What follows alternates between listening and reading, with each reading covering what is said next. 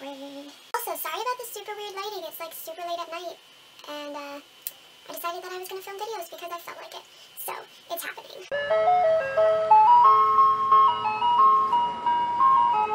Hey guys, it's Jay, and I'm here with the How I Read Books tag. I wasn't actually tagged by anybody, but it seemed like a super easy tag to do, so I thought, why not? And I'm gonna do it, so deal with it. I saw it over on Becca Awesome Booknut's channel. It was created by some blog, which I will leave down below because I'm not 100% sure what it's called. I'll leave Becca's video down below as well. There's a total of 8 questions that I'm supposed to be answering, so without further ado, let us get started! First question is, how do I find out about new books to read? I don't really use Goodreads or anything like that most booktubers do. I mostly just look at booktube videos, and like if the book looks interesting, then I'm like, hey, I want to read that book, so then I try to find that book at the bookstore. But like the thrift store, because you're a girl on a budget. I say that like every video.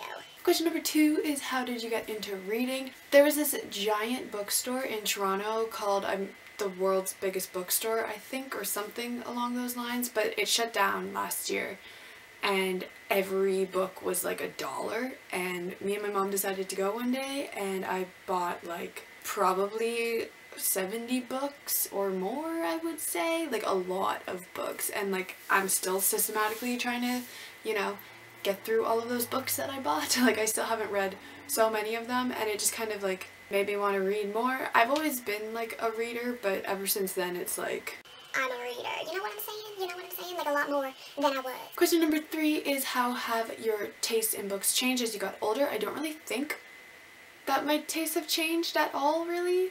I've kind of always been YA, and that's what I'm reading now. Been what I've been reading since the beginning of time, basically. I'm kind of like going into more new adult now, so I guess technically I'm like upgrading to the older version of YA, which is, you know, basically the exact same thing. Question number 4 is, how often do you buy books? I buy books whenever I go to the thrift store. I'll buy at least 5 every single time. Without fail.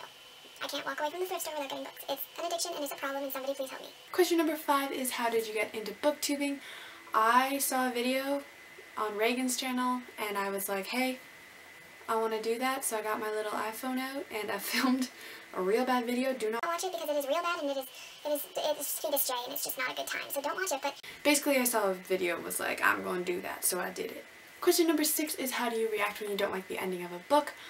I don't really dwell on it. I just kind of pick up the next book and I'm like, this one's going to be better. Unless it was Allegiant. We're not talking about Allegiant, but I hate Allegiant. Why Veronica Roth? Why? That's really the only book I've ever like dwelled on the ending, because why would you do that? Why? Question number 7 is, how often do you take a sneak peek at the end of the book to see if they live happily ever after, or if there's a happy ending? And I have a really bad habit of always, no matter what book it is, I go to the last page and I read the last sentence of the book. I don't know why. It's like the worst habit in the entire world. I do it to my mom's books too. And she gets really annoyed at me because I'm always like, I'm going to tell you what the last sentence is, and then she does not like it, but I don't know why, but every single time. Every book. Question number 8 is, who am I going to tag? I'm going to leave that down below. Hint, hint, it's you. Tag your it. Do the video. Alright guys, so that was the How I Read Books tag. I will see you in my next video. Goodbye. Of the world's biggest bookstore or something like that. Shut up. And if this person doesn't stop messaging me on Facebook, I'm going to freak out.